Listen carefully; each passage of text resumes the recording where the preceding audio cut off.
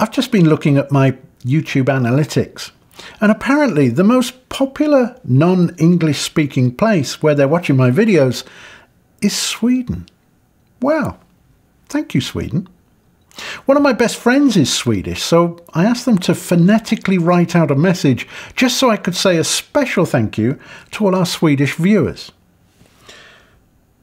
Jag är en så massiv fnoppfuvud. You're welcome.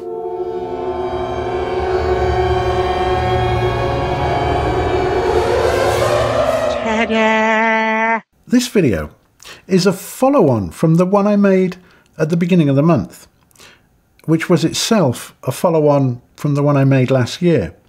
I'm not helping here, am I? Anyway, they're all about getting the S-Cinetone look on the Sony A7 III and A7S III cameras. Now, I do realise that making a video about camera settings doesn't make for great video content, so I'll try and keep it short. But the thing is, the one I made for the A7S III, the one from the beginning of this year, has turned out to be really popular. It's been great to see that a lot of people, they do seem to like the look, and it's proving to be quite a good match for the FX9.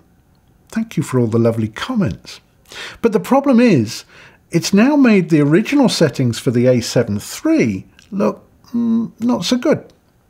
What a lot of people now want is exactly the same A7S III Cinetone look, but on their A7 III. So I promised to look at those again. Now I started with a completely clean sheet of paper. Well, it's white card actually. But I've now mixed in all the new stuff I learnt from the A7S III settings. And I'm rather happy. I think it's turned out quite well. Just to be clear, these settings used on your A7 III will give you a very close match to my previous Cinetone settings for the A7S III. We could call it the A7 III Cinetone settings version 2. As before, it's important to do a proper manual white balance on both cameras if you want to use and match them together. The A7S III nails the correct white figures every time.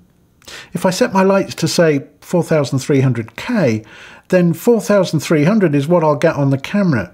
But my A7 III always reads about 200K higher, so that would be 4500K.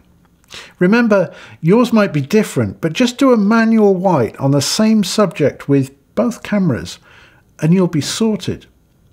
The only other point I've found is that if I have exactly the same settings on both cameras, that's everything, ISO, aperture, then the A7 III will be very slightly darker. It is really slight, much less than one stop, and on Final Cut Pro it works out that you need to lift the brightness by just 0.02.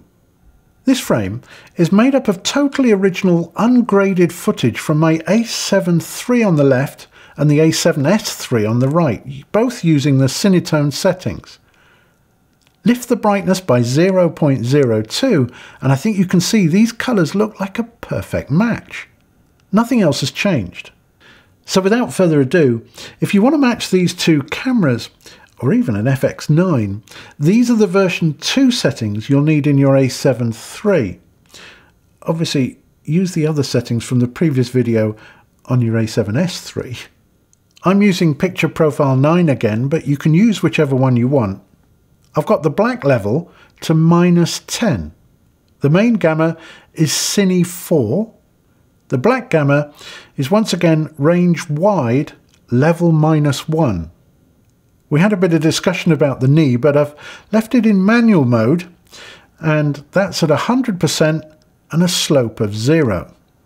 The colour mode is now the Pro setting.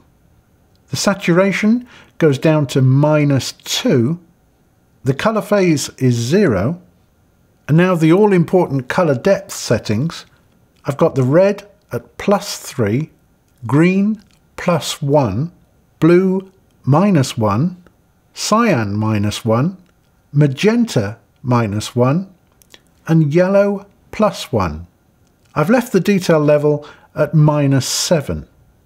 As always, I'll put those settings in the description box below, and I'll probably repeat the popular A7S III settings in there as well.